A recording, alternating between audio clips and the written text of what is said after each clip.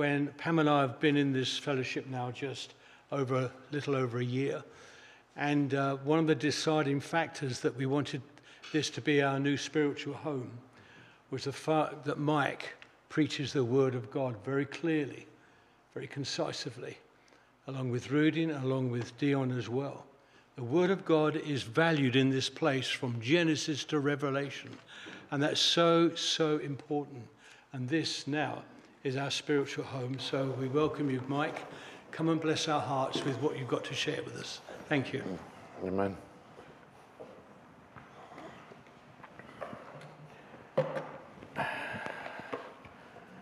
If you want to open your Bibles to anywhere this evening, if you'd like to turn with me to Leviticus chapter 23, although we might take a little while getting there.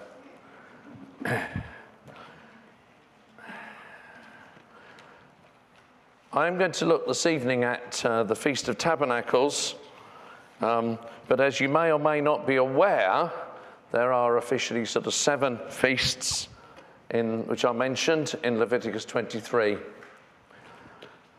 And I was asking the question as I was sort of pulling this together, and what is the aim of the feasts? I mean, why did God tell his people that they've got to have 7 feasts? Has anybody ever thought of that question? Prophecy, fulfilling prophecy, looking to the future. But for the people at the time, it was to remind them on an annual basis, if nothing else, about what he'd done for them. And that's important for us as Christians as well, that we remember the things that God has done for us. It's very important that we do that. I know when my children they attended a Church of England school in Mortimer, and, you know, sort of it almost seemed like about every 3 or 4 weeks they were traipsed off down the hill to Mortimer St Mary's for another sort of Christian festival. But actually, one of the things that we learned was that the person who was leading them at that time then told them what it meant with regard to the Christian faith and reminded them about what it is that they should be believing. And I always think this is for the Jewish people, is if nothing else, the feasts not only are looking to the future, but it's also reminding them of what God has done in the past. And that is very important. And so for us, I'm going to start with, this is one of my favourite passages at the moment, and that is from 1 Thessalonians 4 and verse 13 down as far as verse 18, where it says the following. It says, "I do not want you to be ignorant, brethren, concerning those who have fallen asleep." In other words, those who went before. "Lest you sorrow as others who have no hope." The world has no hope, but we do have a hope. But God does not want us to be an ignorant people. We need to be those who are informed, that we can answer the questions that the people out there probably don't know they need to ask, but are asking increasingly. If you have a look on social media, or maybe don't look on social media, there are all sorts of people out there now who are saying, what on earth is going on? And we need to be a people who have answers to that. And we need to have answers to the Jewish people. So here we find, and I think, yes, we're on the right slide now. Here we find listed are the 7 feasts of the Lord, which we find in the book of Leviticus. And I've got the Bible verses up there. And I must admit that this came about, sharing this came about 6-8 weeks ago. Somebody rang me up and said, we've got a meeting on Saturday night, will you speak? And I went, yeah, that's fine. Will you speak on the feasts of the Lord? This is Monday, by the way. And I must admit, I knew about that much about the feasts of the Lord that I got into. And I said, Lord, I'm going to need your help this week. I must admit, by the time I got to Saturday, I knew about this much, and I still don't know it all. But God just taught me so much as I started to look at the feasts of the Lord. And you see, there we have the feasts as they are named. You know, we've got Passover, unleavened bread, first fruit, Pentecost, trumpets, atonement, and tabernacles. And tabernacles is what we're going to look at in a little bit of detail tonight. But you see, what we then can do is we can then add the next layer. And the next layer actually says, from each one of those feasts, they speak of Jesus. And that's a very, very important thing for any of our Jewish brothers and sisters, that we can turn around and say, look, these feasts which you celebrate speak of Jesus. For example, Passover speaks about Christ's death. We know all about that, and it links back to, doesn't it, the Passover in Egypt. We then have the Feast of Unleavened Bread, talks about Jesus' burial. First fruits, his resurrection. Pentecost, the coming of the Holy Spirit. Trumpets talks about Christ's return, and aren't we looking forward to that? But as Jewish people, they are expecting Jesus to come for the first time. And it then talks about atonement, talks about restoration, a national restoration of the land. And as we see some of the things that are going on in the land of Israel, don't they need restoration? But also, apart from that, once the nation had been restored, we then see that Tabernacles talks about God dwelling with his people, and their kingdom will be restored. So let's have a look at Jeremiah 31. We will come back to Exodus in a minute if you want to have a look there. But it says in Jeremiah 31 and verse 31, it says the following. It says, "Behold, the days are coming, says the Lord, when I will make a new covenant with the house of Israel and with the house of Judah. Not according to the covenant that I made with their fathers in the day that I took them by hand and led them out of the land of Egypt, my covenant which they broke, though I was a husband to them, says the Lord." If you remember, we looked at that in great detail, didn't we? Lessons from the life of Moses. We saw how God took that people in a miraculous way and brought them out of the land of Egypt. How he ever did it with a stubborn and rebellious people, I do not know, but he did. But it then says, and picking up in verse 33, it said, "But this is the covenant that I will make with the house of Israel after those days, says the Lord. I will put my law in their minds and write it on their hearts, and I will be their people, and they will be my God." Isn't that a good thing? You know, obviously you're not getting very excited. You've had a long day. I got excited by that. Because when I look at the nation of Israel, I think, Lord, how are you going to do it? But can I say one thing about it? God is prospering that nation. If you go out to buy a car today, brand new car, unless it's sitting in a field in Thurrock in Essex with weeds growing up through it, and there are quite a few out there, they'll quote you 18 months for that car. Because there is a semiconductor shortage. Those are transistors and chips and all that sort of stuff. Where is there not a semiconductor shortage? In Israel, because they make their own. One of the biggest chip integrated circuits manufacturers in the world is currently Israel. And could I say they could change the electronics issue overnight?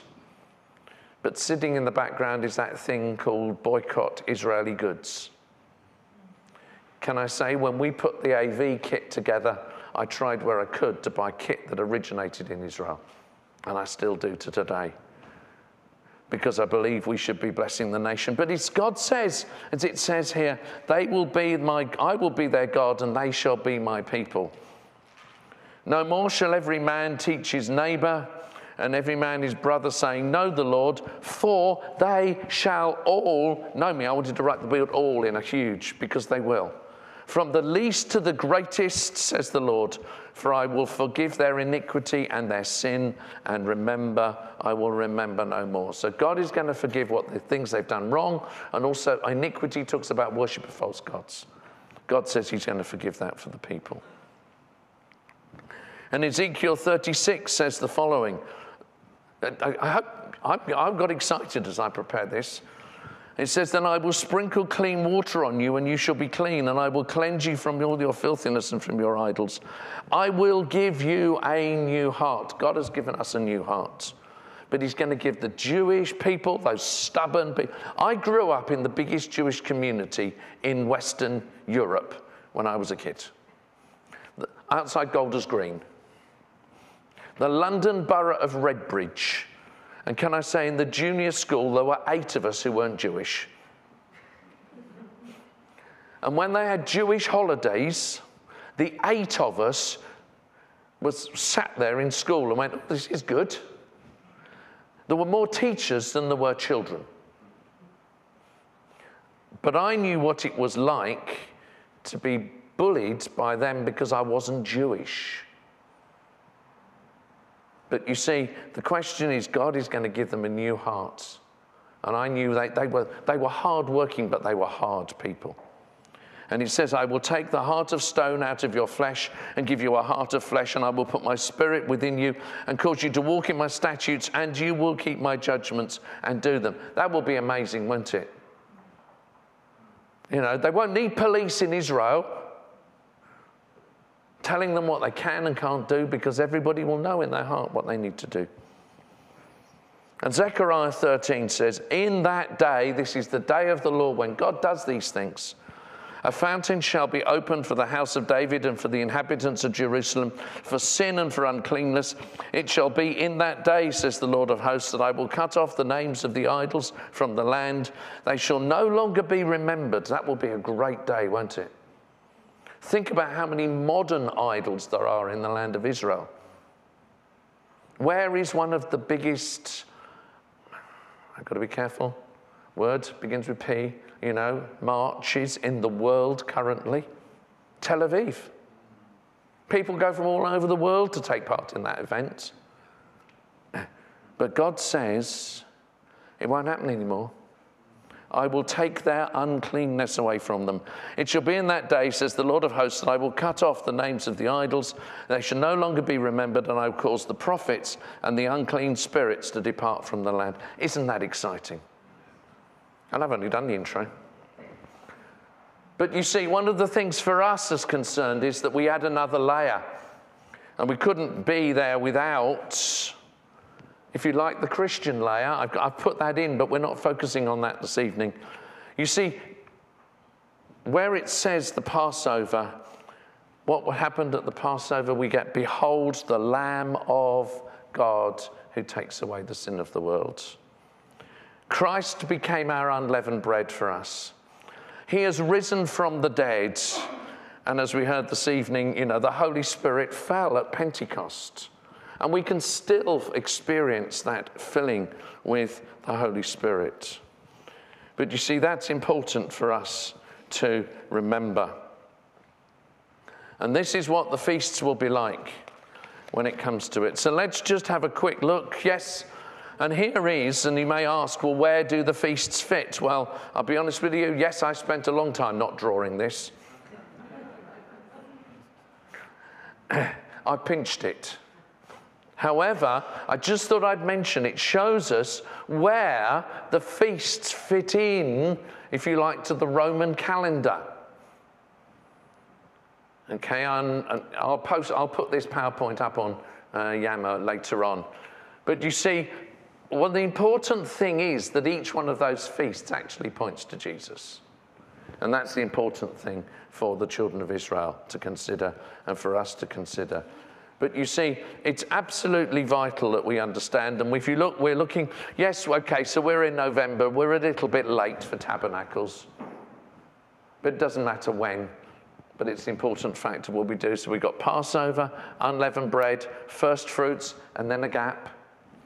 Pentecost, and then another gap. And then you've got trumpets, Day of Atonement, and Tabernacles, which is what we are going to look at tonight. And you see, yeah, that's an extra, I haven't got that slide, so I'm going to have to cheat. And it says, the Tabernacles is one of the 3 compulsory feasts which any good male Jew had to attend if they were living in the land of Israel. They had to go to Passover, they had to go to Pentecost, and then they had to go to Tabernacles. If they could make it to the beginning, great, but Tabernacles was the important one. And there are a couple of terms there that I just wanted to refer to because I got this really excited when I started to find it. And there's the word sukkah, which is what they build. They build this hut, if you like. When I finished, I've got a little video I found about what all the little tabernacles in Israel that were made this year. But you see, if you look at that word, the Greek equivalent is called skino, which talks about pitching a tent. And if you start to dig down, as you know I like to do, you actually find that only appears once in the New Testament. Okay, and it's in John chapter 1 and verse 14, right at the beginning of the Gospel of John. It says, the Word became flesh and sukinoed among us, dwelt among us. In exactly the same way as God wants to dwell with his people, John was saying that Jesus is here and God can dwell with us today. Similar words. And I just put down there that it says we have on day one, we find that they started with a burnt offering to make sure all atonement for sin was dealt with. And then it finishes with a burnt offering. And one of the things about Tabernacles is all about a celebration, and it's a celebration of a successful harvest. And Helen and I were talking about this over dinner today, and we were saying, what have we forgotten to do in this country? What don't we do anymore? Yes, Harvest Festival had become a very pagan thing. But I think as a church, we have thrown out the baby with the bathwater. I remember a few years ago, I used to regularly go and preach at a tiny little church over in Binfield Heath, at Sonning Way, and they used to have harvest, and they always used to invite me in for harvest. And can I say, for a congregation of 6, sometimes when we went as a family, we doubled the size of the congregation. That was Helen and I and the 2 boys. Boy, could they put on a harvest display of thanking God for what had been produced.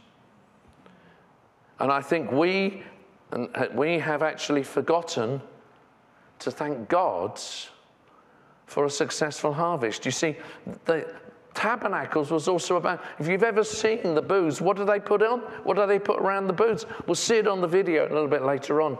They hang fruit. They hang particularly wheat, and they hang grapes, because that is the end of the wheat and the grape harvest. And I think we as Christians have forgotten to say thank you. I was sharing before the meeting, you see, the world has forgotten to say thank you too. Helen, sometimes I drive her up the wall with some of the things I watch on YouTube, but I quite like the technology of farming. And I've been following some Christian farmers in America.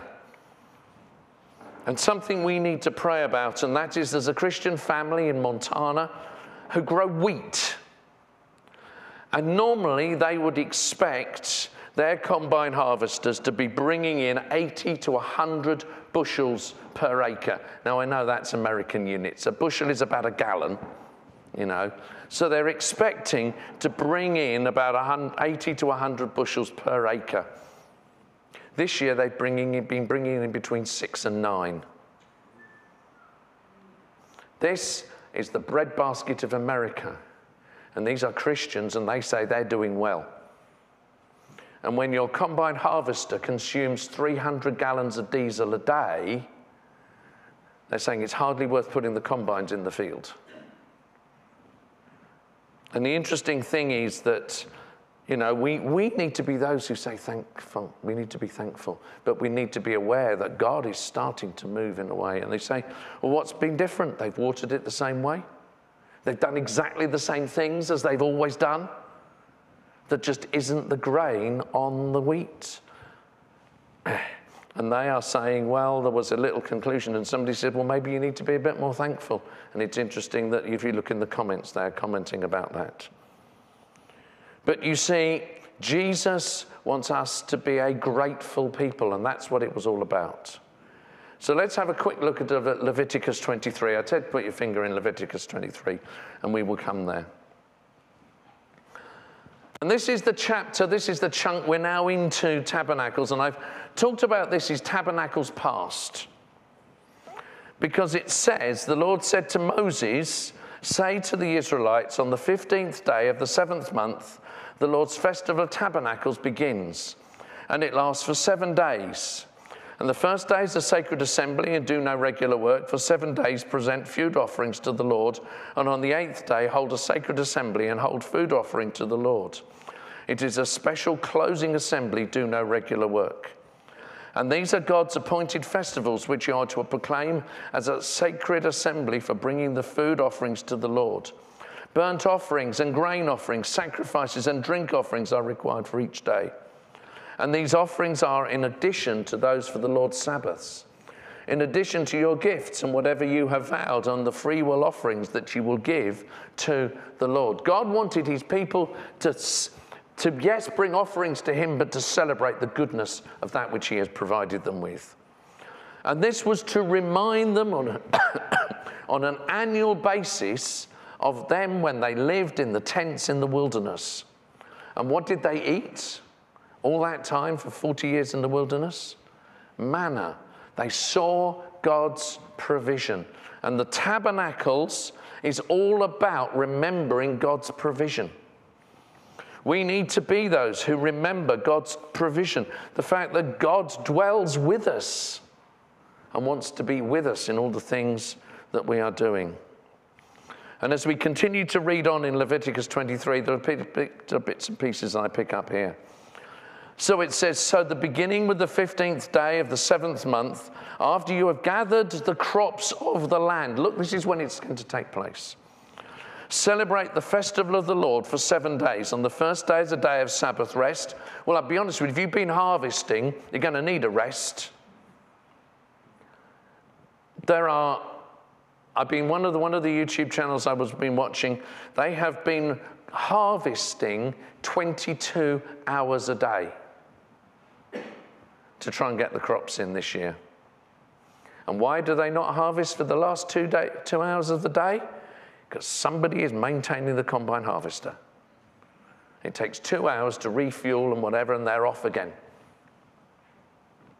And if you've been harvesting that hard, as they say, there was a question was asked, but you're Christians, what happens to church on Sunday? And they said, during harvest, God understands. For 3 weeks, God understands. And then one of the guys says, you know, we've been there for the rest of the weeks. When you're sat in a combine harvester, you can play praise music and you can praise God for every bit of grain that goes through the front.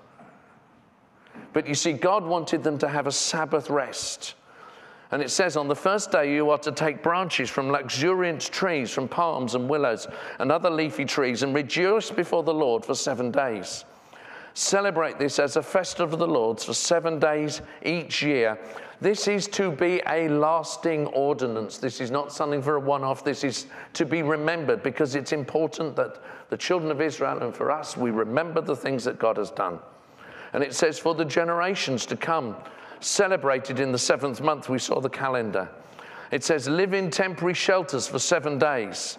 All native-born Israelites are to live in such shelters, so your descendants will know that the Israelites live in temporary shelters when I brought them out of Egypt. For I am the Lord your God. If you remember, when they were camped, you know, when the cloud lifted, what did they have to do? Pack up and move on.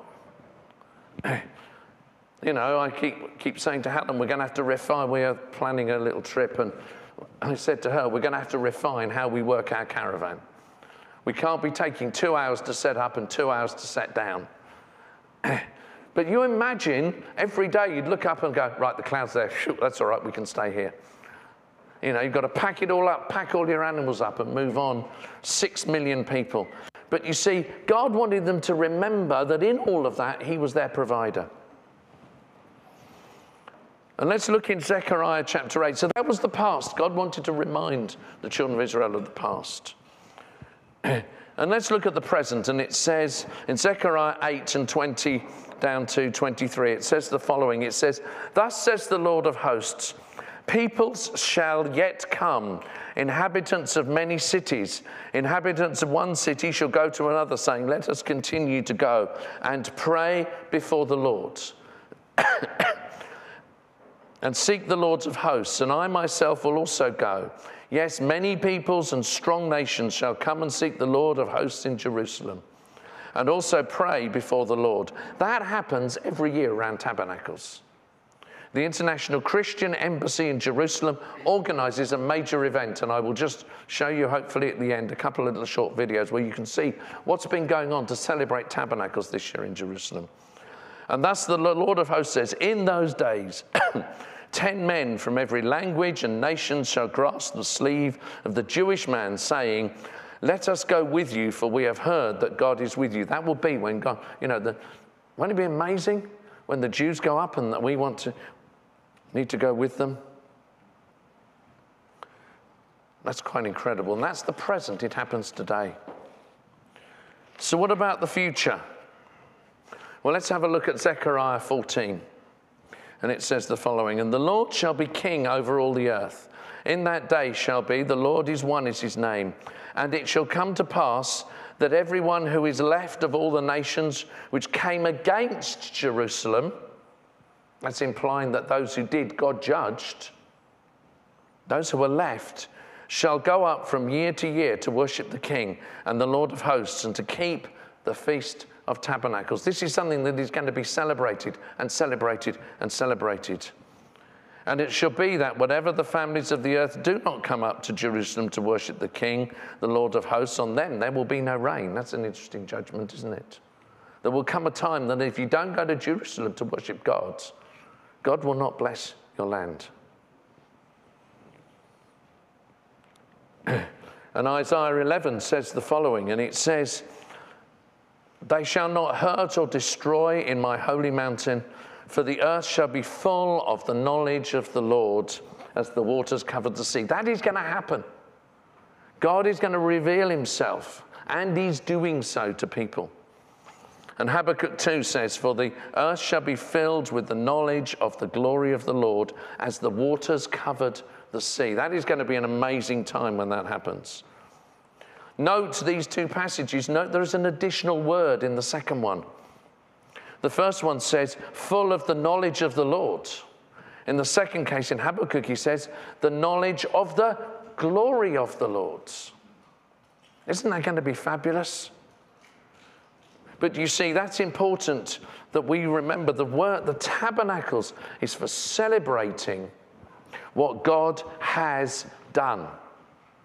It comes to the end of that remembrance, and the Jewish people will celebrate that. And just finally, just to remind us, and the bottom three I've put in there is really for us. As Christians, we should be looking forward to these. And that is that the festivals represent to us the rapture of the church. I'm not going to go into where that's going to happen. The redemption of God's people and the restoration of God's kingdom. And for us, as we maybe share this with other people, you see, Tabernacles is all about that thing that went on, that final move of God when he was with those people for 40 years in the wilderness. But you see, one of the important things is when we look at it prophetically, the first four have happened. We can go, yep, yep, yep, yep. So if the first four happened literally, the last three are going to happen literally. And that's important for us as God's people to remember. And just that we will know God's dwelling with his people. And I've got a note here somewhere, you know, when you put a star and a bit of paper, and I can't find the bit of paper, but never mind.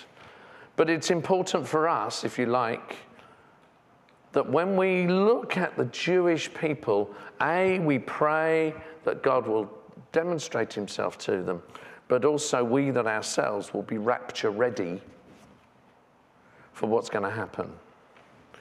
And I've just finished with some pictures, and I took these. These are from the Feast of Tabernacles this year in Jerusalem. And what I'm going to do now, if that's okay, I've got two little video snips, one of which is a little guided tour. It's about a minute and a half of all the different tabernacles that are in Jerusalem today, this year. And lastly is a little snippet from, and I won't show you too much of it, from the Parade of the Nations in Jerusalem. Because I did find a video where they are presenting everybody, you know, the United Kingdom, the USA, all bringing their flags forward. That is 2¼ hours, and they didn't think we really wanted to watch them bring in the flags, and everybody applauds. But hopefully I've got a couple of little video snippets that I'm going to show, unless Dave's found, he's going to, so I think that's more or less what we're going to end up with, isn't it, with the last two. So hopefully that's helped you, and I'm just going to show you these two little video clips.